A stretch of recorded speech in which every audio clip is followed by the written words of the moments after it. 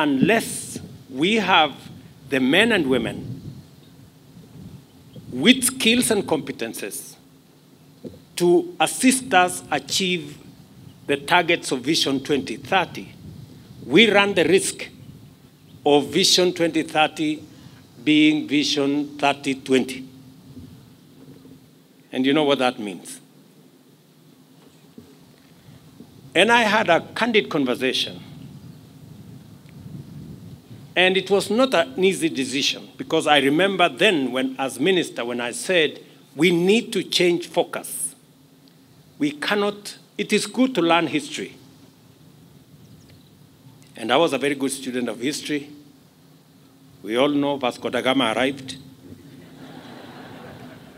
you know, and he came from somewhere and he ended somewhere.